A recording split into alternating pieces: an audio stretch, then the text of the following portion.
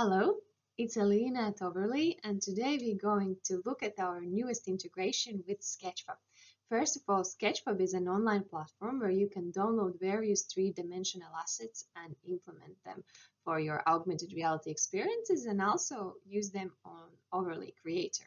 So a lot of people that register on our platform are not actually content creators, are not familiar with creating 3D assets. So instead of maybe hiring a freelancer or a creative team to develop these assets, there is a chance that you can find something that's useful and really applicable to your business need just by scouring through stock 3D models similar to using stock images or stock videos.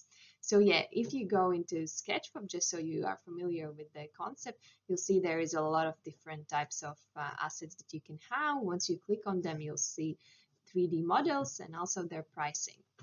Currently, Overly has integrated only with the free asset, just so there are no surprises with added costs on your monthly billing or subscriptions. So you can freely test the platform, pick any of our Sketchfab assets, and your monthly billing is just going to stay the same. So let's just go over to the creator itself.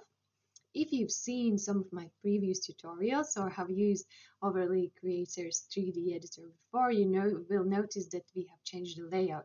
So now straight away, once you go into 3D Creator, you can pick whether to add a 3D object or upload your OpenSea NFT. By the way, if you're into uploading OpenSea NFTs, you can check out the blog that I will link below with all the details. I'm not going to showcase this today, but it's just a simple copy paste action there anyway. But let's look at adding 3D object. So once you click on this option, you will be able to either search an asset from Sketchfab or upload your own. In terms of searching one that you want, all you need is to add a keyword. So for example, let's search for a book. And here you'll see various options. Once you open it, you will have a window here where you will be able to kind of explore the model a bit more, rotate it. So this is integrating straight from Sketchfab. You can also click here to kind of inspect the model in more detail, view it full screen.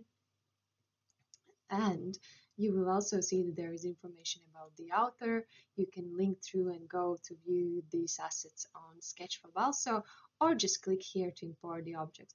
Just for testing this project, I will go ahead actually and import one of the objects on this marker image that I've uploaded. So let's go ahead and use this book.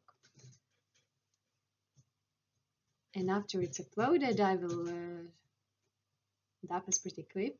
I will position it. It's just like with any other 3D asset that you position it, see how it will look on your project. And once you're happy with how it all looks, you just have to click publish. I will show at the end of the video how this project looks, but it's really super simple. And I hope you find it as easy as I do.